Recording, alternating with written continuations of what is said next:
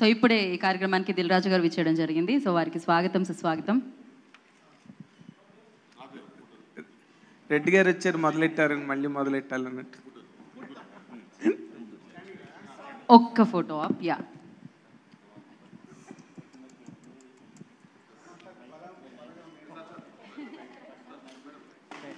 ఇవ్వను. ఇన్స్పిరేషన్తో నేను ఎదగాలి.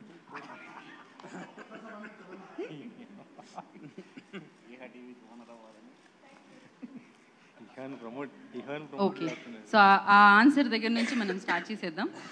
Do you remember the question? Should I repeat? No. ఇక్కడ సమంత గారి దగ్గర వాటర్ పెట్టు. యాక్చువల్లీ నేను చిన్నప్పుడు ఐ జస్ట్ వేగ్లీ కొంచెం తెలుసు ఈ కథ, కానీ డీటెయిల్ తెలీదు. సార్ చెప్పిన తర్వాత I was actually surprised.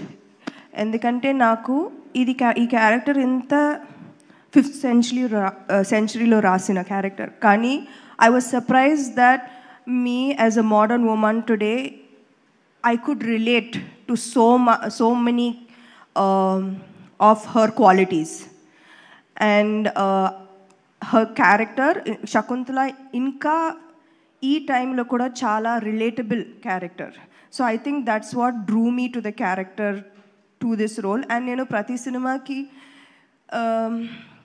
na best istanu, always try chestanu na best ivvadaniki, maximum try chestanu. So I think ee cinema kuda I know idi oka chala pedda responsibility naku. Shakunthala, one of the most beloved characters of our Indian literature. So naku aa responsibility first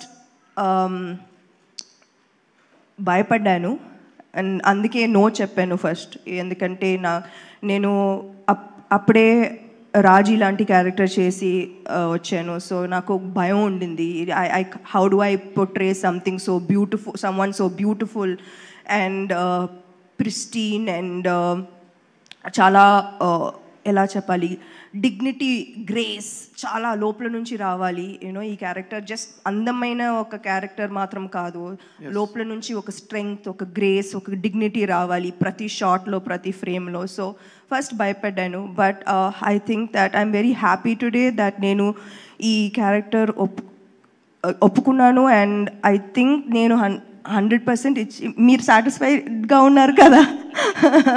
so I think my director and producer are satisfied. And ఈరోజు there is a premiere show, so we are all very nervous for the result. Concurrent question. ఇప్పుడు మీరు ఇందాకలో ఒక మాట అన్నారు, ఈ character even present relatability to the present times as for as girl is concerned అనో మాట అన్నారు ఇందాకలా. What way this is relatable to the present days girls life? అంటే Shakunthala, she fell in love, and appude society, you know, so that she went against usual societal norms, and she fought for her place in society.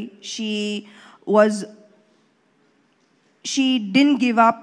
She was strong till the end. She's the first single mother of Indian literature. She's the first single mother. So what is there to not relate to present times? Okay. Samantha garu, ikkada నా కోసం యుద్ధాలు చేయాలి అని చెప్పిన ఒక అమాయకమైన సమంత నుంచి ఇప్పుడు రియల్ ఫైట్స్ అండ్ రియల్ ఫైట్స్లో ఇంత స్ట్రెంగ్త్ ఎలా వచ్చింది అసలు సమంతకి?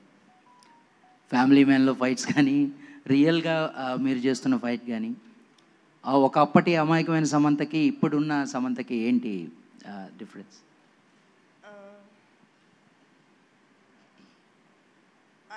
ఐ థింక్ దట్ చాలామందికి ఆ సిచ్యువేషన్లో ఉన్నప్పుడు అందరూ ఇలాగే చేస్తారేమో. అప్పుడు నాకు కొంచెం అన్ని కంఫర్ట్స్ ఉన్నాయి, లైక్ అంత పెద్ద ప్రాబ్లమ్స్ లేదు. సో నేను అలాగే ఉన్నాను అప్పుడు, చాలా నైవ్గా, హ్యాపీగా, సింపుల్గా. కానీ with all the struggles that have come నేను ఇలా మారిపోయాను. సో ఐ థింక్ దట్ ఎవరికైనా అలాంటి స్ట్రగుల్స్ వచ్చేటప్పుడు I think it forces you to show strength. I don't think I'm very special. I just think that నాకు ఇలాంటి ఎక్స్ట్రాడినరీ సర్కమ్స్టాన్సెస్ వచ్చింది అంతే. And ఆ circumstances I dent allow it to destroy మీ. సమంత గారు అండి, మామూలుగా ఇట్లాంటి సినిమాలు చేసినప్పుడు